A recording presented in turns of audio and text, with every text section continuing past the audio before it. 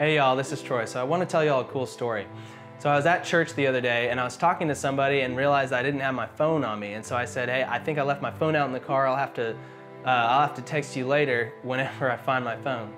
And so I went out to the car after church with my family and I looked for my phone. I couldn't find it. We drove home. I looked for my phone at the house.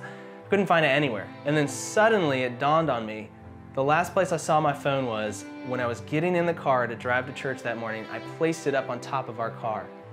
And I was thinking, oh my gosh, like it's probably not there. I ran outside and checked. It wasn't on the car, wasn't in the parking lot or anything. And so what I did was I got in the car, I went driving down the road and I followed the path from our apartment to our church. And so I'm driving along and about halfway there, I see a piece of my phone sitting out on the road. And so I stop the car and I get out and I go look at it and I find that my phone is in 3 pieces and my phone case is in about 5 or 7 pieces. And I'm just thinking, I can't believe that I've done this. Like, I don't want to have to pay for a new phone and I don't want to have to go without my phone for a few days because it's what I use for work and people have to text and call me and stuff. But as I begin to scoop all the pieces together, I realize that my case is destroyed. It's gonna just have to be thrown away. The phone's probably a gone or two.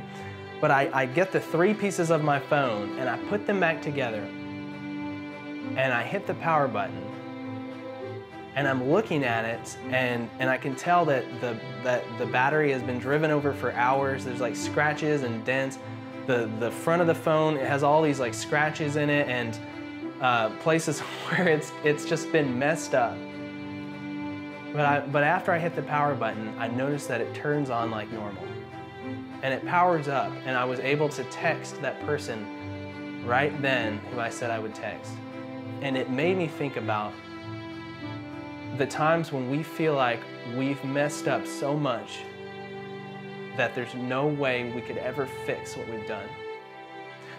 When we feel like our lives are in so many pieces or that we've been so trampled on that people have been running us over or whatever it may be, that the situation in our life has been so messed up that we feel like there's nothing we can do about it and we just see the pieces of our life scattered across the road. And if you're going through one of those moments today, the same way that I was looking for my phone, that I saw it from a distance because I did not want to lose my phone. That was my phone. I believe that God sees you from a distance today because He's looking for you. Because He's not willing to give up on you. He's not willing to lose you because you are His child. And what's amazing about God is that I've broken a lot of phones in my life and I've not always been able to put them back together, but God is always able to put back together the pieces of your life that you feel like are no longer usable. And He knows where the wires go. He knows how to plug things back together. He knows how to fix the seams, and He knows how to turn the power of your life back on. And the really cool thing is that whenever we turn away from whatever it is that might be destroying our lives, is that God, not only can He put us back together and make us whole in Him, but He can also use us to accomplish His purpose for our lives.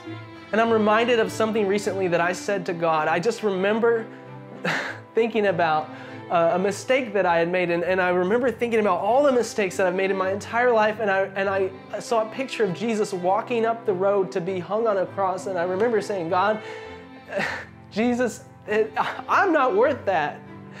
And He said to me, exactly. That's how much I love you. You're not worth it until I decided that you were. I believe that God is not done with you. He's not going to give up on you. He's there, and He's waiting for you to turn to Him.